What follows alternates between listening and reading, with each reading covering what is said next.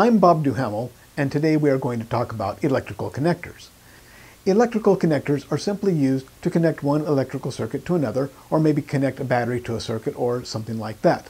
We are going to take a look at some of the most common electrical connectors and learn their names and any special characteristics we need to learn about them. So the first one we're going to look at is the venerable fan stock clip. This is pretty much obsolete, but it's still used in classrooms and for other demonstration circuits, probably because it's kind of obvious how it works and how you're making contact to a circuit with it. It is made by a single piece of metal that is stamped in a certain way that it has interconnecting contacts, and you push it down, that opens up a hole where you can push in a connector and let go, and it makes contact with it. Second type we have here is a very common connector called a banana plug. And I guess it's called a banana plug because it's kind of long and skinny like a banana, but it's not curved, but banana plug is what it's called. And as you can see, there are styles that have both a plug and a socket together, so you can have multiple banana plugs daisy chained on top of each other to make your connection. These are very common in test equipment. And here we have a double banana plug, which is also fairly common. This is called either an RCA connector or often called a phono connector. Now there's two types of connectors that sound similar. There's the phono connector and then there's the phone connector. This is the phono, meaning phonograph. And this is the type of connector that's used in the back of stereo equipment to connect different components to each other if you have a multi-component system. Also used to connect video and audio for video systems, at least the older ones before such connections as the HDMI came out. It is a type of coaxial connector, which means it has one connector that surrounds the other, and it's made so that the outer connector is grounded so that it acts as a shield to prevent noise from getting into the inner wire from electromagnetic radiation or magnetic fields, and also prevents energy from the inner wire from escaping. It acts like a Faraday cage, preventing energy from escaping or energy from coming in. Your RCA or phono jack we have here, so these are phono plugs, these are phono jacks, and the jack is what the plug plugs into and has the same characteristics. Notice we have a number of different color codes which mean different things.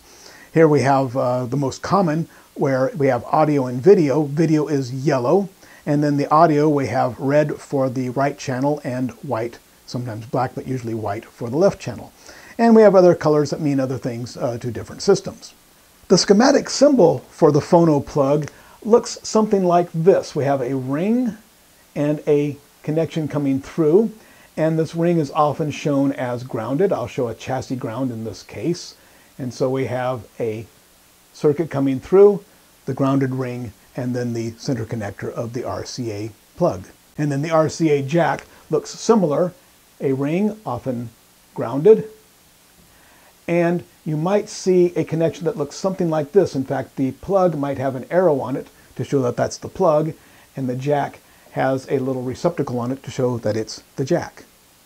Now we come to the phone plug, which is called a phone plug because it was used in the old phone switchboards. So we have phone plug here and we have phono plug here.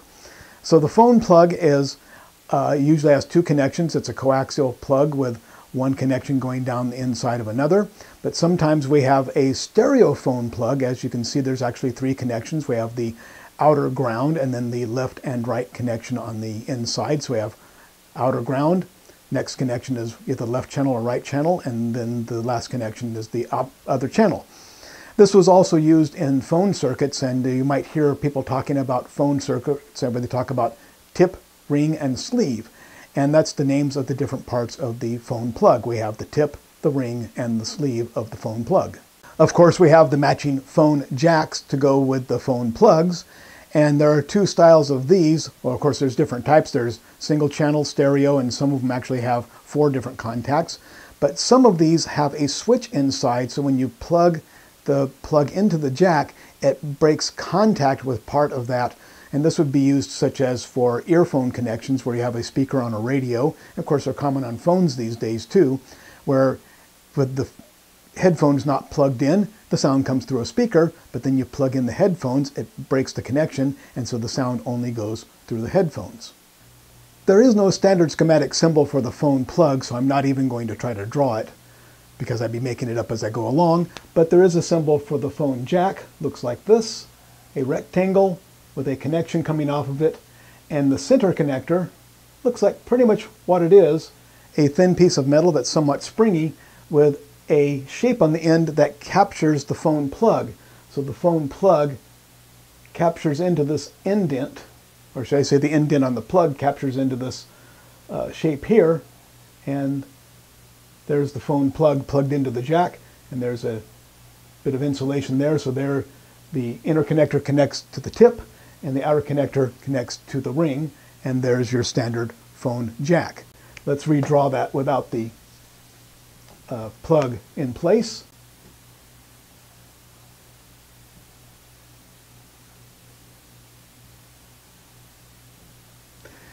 If there is a switch inside such that when you plug the plug in it breaks the circuit, that would look like this. So there is a phone jack with a switch. Now if this phone jack is a stereo jack, it will look something like this.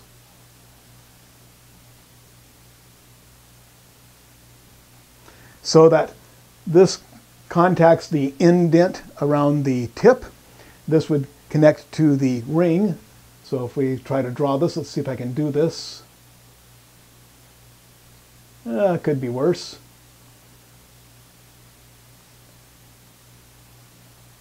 It's actually terrible, but it'll do.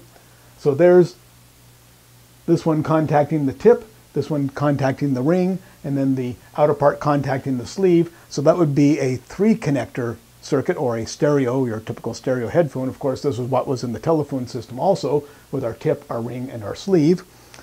But let's redraw that again without the plug inside.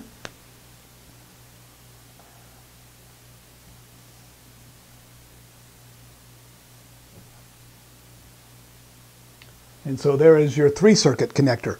And these can also be made with a switch, but I don't want to get too complicated here. You can figure them out if you see the particular circuit. So there can be multiple switches in there, and there can even be 4 circuits instead of 3. I've never seen one with more than 4 circuits, but maybe there are. So that is your phone jack. The next connector we have is the alligator clip, or sometimes called a crocodile clip. We have alligators in the States, so we call it an alligator clip. In other parts of the world they have crocodiles, so they call them crocodile clips. And I don't think I need to explain why they are called alligator or crocodile clips. No particular schematic symbol for these. The next one here we have is what's called the DIN connector, D-I-N, and that stands for Deutsche Institut für Normung. We'll just call it a DIN, D-I-N. And it can have anywhere from 2, 3, 5 or more connections on the inside. This was used a lot for microphone connections in the past, still is used for microphones, was used for computer keyboards for a while. Here we have the BNC connector, and BNC does not stand for British Naval Connector. BNC does not stand for Bayonet Nut Connector. I've done a lot of research on this because I really was curious about it. I finally found on an official source, the Amphenol website, and they are one of the makers of this type of connector. In fact, they are one of the inventors. BNC stands for Bayonet Neil Conselman. Neil and Conselman were the 2 engineers who invented the connector. And it's a bayonet connector, means that you give it a push and a turn and it locks into place. And this is used for VHF frequencies typically. It's also used on oscilloscopes for connecting the probes to an oscilloscope because they often use high enough frequencies to make it appropriate. It's a coaxial connector, meaning that it has one conductor surrounding the other, which acts as a Faraday cage to protect the center conductor from interference and to keep radiation from leaving the center conductor into the surrounding area. This is a rather interesting connector. I'm showing it because it has multiple types. It has a BNC on one end, and on the other end it has some binding posts. So these are knobs that you can see the holes in there. You can put wires to the holes and connect these binding posts down. And binding posts often as not have banana plugs on the end. So it can either accept a banana plug or it can accept wires that are connected down by turning the binding post. Now what we have here is called a D-sub connector, sometimes called a D-type connector. And it's called that because the shell is somewhat shaped like the letter D. And it can have either sockets in there or pins in there depending on the type. In the computer industry, they have a number of types of designations called DB9, DB15, DB whatever, meaning however many pins are in there. And they call it either like a DB9F, meaning that it has sockets or female connector, or DB9M, meaning it has plugs or is a male connector. But I've only seen those designations used in the computer industry. Actually, DB is a designation developed by Hewlett-Packard for only one of these connectors, and they have DA, DB, DE, DF all the way through the alphabet. I think I missed DD. And somehow DB was picked up in the computer industry, and they called them all DB connectors. But in the electronics industry, we call them D-type or D-sub type connectors. Here's a variety of different types of lugs. We have spade lugs, ring lugs, and fork lugs that are used for various types of connectors. These are usually crimp-on, used in wherever they are appropriate to use. Here's another fairly common connector. It's called a coaxial power connector. And these come in different sizes and types so that they can be keyed so you can't plug the wrong type into the wrong place. And we have a plug which sort of has a socket within the plug, so it plugs into the jack, and then the jack has a plug inside which plugs into that. So we have a connection where we have a plug with an insulating area here, and then another connection on the inside. So when we plug that in, it connects on the outside, and then has another plug that goes in there. So it's kind of a plug into a jack and a jack into a plug. And once again, the size of this hole in the middle is different sizes, so they can be keyed to make sure you don't plug the wrong one into the wrong place. Here we have two connectors that people tend to call by the same name. Everybody calls these Molex connectors, but only one is actually the Molex connector. You can see the one on the right is the Molex. The one on the left is the AMP connector. Very similar application. And like I say, at least in the computer industry, people keep calling them Molex connectors, whether it's a Molex or an AMP. But these are used, once again, wherever appropriate. They were used in computers for the connections for the power to the hard drives and to CD-ROMs and such, but they are obsolete now. You won't see these in anything except older computers. But in electronic devices, they are still fairly common. Here we have a circuit board with an edge connector. So we have the edge socket and the edge connector on the circuit board. It's obvious what it does. You connect the circuit board into the receptacle and you make a connection. Now I've obviously just scratched the surface here, but these are the most common types of electrical connectors that you will see.